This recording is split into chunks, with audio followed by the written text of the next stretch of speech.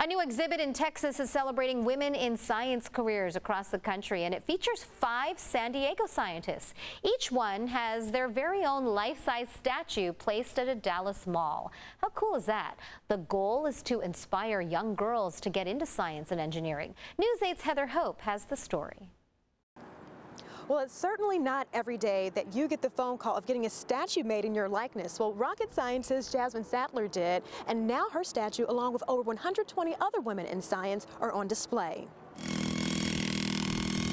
It took several months to assemble 122 bright orange statues of real women across the country in science, tech, engineering, or math careers. It's my same height. Standing tall at 5'5", scientist and entrepreneur Jasmine Sadler enjoyed posing for her life-size statue.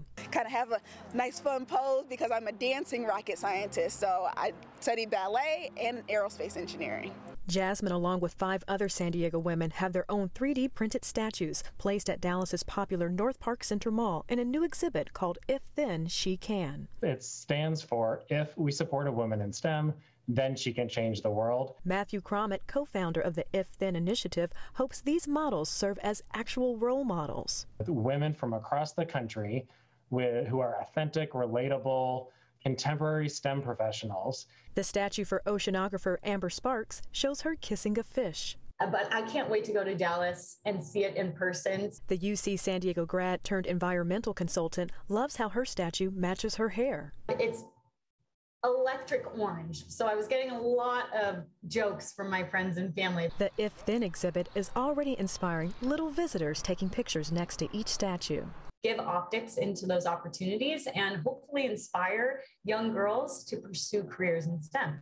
Jasmine hopes the exposure breaks barriers for underrepresented women in science. I left engineering after 10 years of being there just because not anything to do with my ability to do the job. The engineering was the easy part. The interactions with other people, the discrimination, the oppression was the really hard part of being there. Each statue a symbol for possibilities. It's just like immortalizing all of us in history so that our legacy can live on and we can inspire so many other women in science. The exhibit on display until October. Heather Hope, News 8.